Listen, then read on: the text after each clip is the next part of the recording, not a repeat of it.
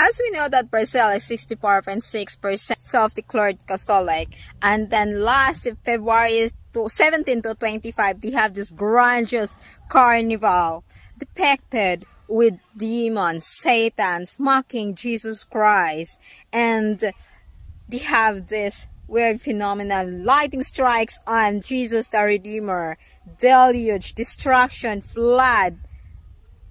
What do we learn about this? Just watch this.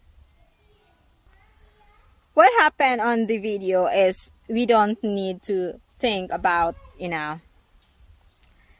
doing these things. Should not mock God. What do we learn when we mock God? What happened when we mock God? When people mock God, it's not something that you wanted to do. It's